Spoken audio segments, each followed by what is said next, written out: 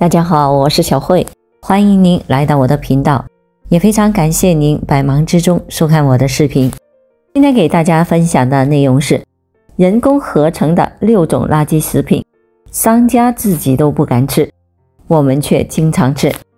汉堡、方便面等类似的产品，在很多人，尤其是一些上了年纪家长的眼中，妥妥的都是垃圾食品。大家会严格的限制自家的小孩食用这些食物。但是很多人不知道的是，在我们的日常生活中，竟还隐藏着许多不为人知的垃圾食品。它们虽然看着十分健康，但其实都是人工合成的。今天我们就来一起盘点一下，估计厂家生产出来自己都不愿意吃的那些人工合成的垃圾食品。为了家人的健康，大家一定要注意区分。第一种，成品牛羊肉卷儿。火锅现在几乎是人人都爱的一种食物，每次外出聚餐不知道吃什么时，火锅这一选项总是能得到绝大多数人的认可。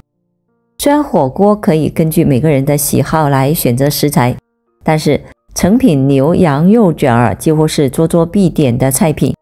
就连火锅店的各种套餐中也都离不开他们的身影。不过这些牛羊肉卷的售价可不算便宜，尤其是在火锅店里，一排看似很满，其实并没有多少的羊肉卷，售价竟高达30-40元。就算是超市里的成盒装的羊肉卷，500克一般也需要几十块钱。于是一些看到商机的厂家为了增加利润，便想出了很多的歪门邪道。那些使用羊肉边角料来搅碎冷冻后，再切成片来当鲜羊肉片售卖的，已经算是比较良心的厂家了。有些不良的商家甚至会在羊肉中加入其他动物的肉，这种情况下，为了保证羊肉特有的口感以及骚味，他们不可避免的会在其中加入香精等的添加剂，再加上一些羊油合成的。在2020年的时候，警方就曾查到一批假肉卷，经专业的机构检测，发现这批假肉卷里面的亚硝酸盐含量严重的超标。要知道，亚硝酸盐进入体内后会转化成亚硝胺，是一种强的致癌物，会诱发食道癌等多种疾病。除了亚硝酸盐外，假肉卷中的重金属也严重超标。因此大家在购买羊肉卷的时候，一定要仔细的查看包装袋上的配料表，如果里面标明了各种各样的添加剂，那么大家在选购的时候就要慎重一些了。第二种，火锅丸子。火锅丸子也是许多人吃火锅麻辣烫必点的食物。对于很多人来说，各种各样的丸子才是火锅的灵魂所在。在这些丸子中，又属海鲜丸是最受人们欢迎的。但是从事餐饮行业的人都知道，真正的海鲜丸子都是很贵的，这也导致了市面上大多数的火锅丸子都是人工合成的。他们说是海鲜丸，但主要的成分都是淀粉以及少量的碎肉，经过机器混合搅拌后等一系列的流水线工艺后所生产出的一种人工合成丸子。因为这种丸子毕竟不是手工制成的纯肉丸子，它并没有十分明显的海鲜味道，于是厂家们为了迎合大众的口感，会在其中加入食用明胶、香精等多种添加剂。消费者也曾经提出过质疑，他们表示猪肉丸和牛肉丸的价格都一样，才几块钱一斤，但1斤的猪肉的价格却要比丸子的价格高，牛肉的价格更贵。要是这些丸子真的是用猪肉和牛肉做的，怎么可能比肉还要便宜？一位麻辣烫的老板也透露，火锅丸子基本上是面粉和添加剂的产物。除此之外，如果你想增加丸子的肉感，就可以加入弹力素等的添加剂。总的来说，就是你想要什么口感，它都可以用添加剂来给你调制出来。然而这样的丸子虽然什么味道都有，但就是没有肉。并且我们要注意的是，并不是所有的火锅丸子都是对人体有害的。一位业内的专家表示，严格的按照标准生产的仿生肉丸不会对人体造成伤害，但是并不宜多吃。因此在市场上购买火锅丸子的时候，我们尽量选择口碑比较好的牌子，同时还要注意看包装上的配料表。第三种，鸭血。在寒冷的冬日里，相信很多人都无法抗拒一碗热腾腾的鸭血粉丝汤。鸭血作为一款饱受争议的食物，对于不喜欢的人恨不得将其拒于千里之外。但是对于喜欢鸭血的人来说，任何食物只要加入了鸭血都会增色不少，像毛血旺、麻辣烫以及火锅等，很多食物中都离不开鸭血的身影。不过随着越来越多的人开始接受鸭血，市场中对其需求量也在日日俱增，甚至出现了供不应求的现象。于是在此背景下，一些商家竟然研究出了人工合成的鸭血。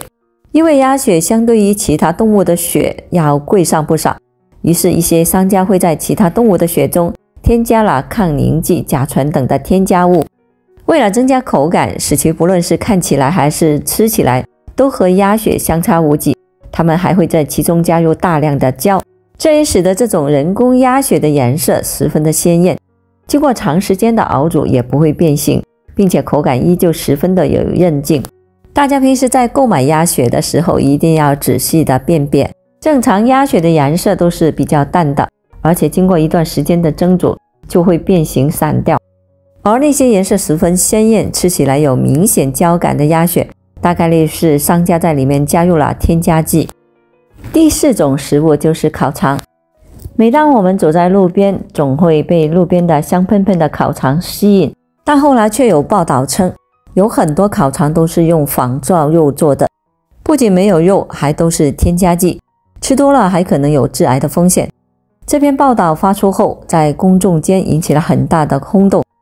但实质上，只要肉肠的原料和生产储存的卫生符合规范，就不会出现健康问题，并且我们在烹饪的时候一定要充分的加热，因为如果没有充分加热，就会增加安全风险。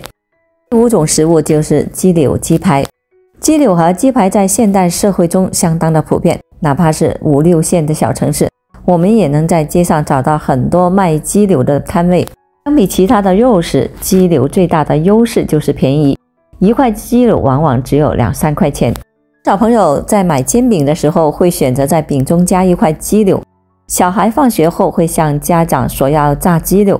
家长们往往也会满足孩子的要求。但鸡柳虽然便宜，其中的添加剂和调味剂却不少，比如防腐剂、增稠剂，这些东西油炸后长期食用，人们甚至有患癌的风险。大多数的鸡排鸡柳用的都是合成的鸡肉，商家为了保证鸡排的销量，在鸡排中加入不少重口味的调味剂，因此人们难以尝出鸡排的品质怎么样。长期的食用这种鸡排鸡柳，身体也会有不少的隐患。当然了，偶尔的吃一次还是没问题的。第6种食物就是红薯粉条。在冬天吃火锅的时候，很多人都很喜欢红薯粉或者是当主食，因为粉条煮熟后不仅韧性十足，每根粉条上还裹满了汤汁，也正是因为它们的味道鲜美，现在已经成为了很多人餐桌上必不可少的食物之一。但让人没想到的是，有些人为了让粉条更加的劲道有光泽，会添加明矾、硼砂等的食品添加剂。这些添加剂会破坏人体的钙、镁、铁等矿物质的平衡，造成骨质疏松、贫血、肾结石等的症状。一些不良的商家都会用工业明胶将土豆粉、木薯粉、玉米粉等低价原料加工而成。这些原料中含有大量的淀粉，会增加人体的血糖和胆固醇，导致肥胖、糖尿病、高血压等疾病的发生。因此在购买红薯粉条的时候，我们一定要擦亮眼睛。像合格的红薯粉条不会呈现出金黄色或者是黑色，而是略有一些褐色，并且真正的红薯粉在断裂切口可以看到白色粉质，而像那些颜色纯度很高、过于艳丽的就需要谨慎购买了。总之，这几类人工合成的食物，消费者在购买的时候一定要注意品质，不应仅仅追求价格低廉，而应优先考虑购买知名品牌的制造商，购买合格的产品，保护我们的身体健康。好了，朋友们，今天所分享的视频内容就到这里了，欢迎大家在评论区分享您的生活经验，也非常感谢您的支持和鼓励，我们下期见。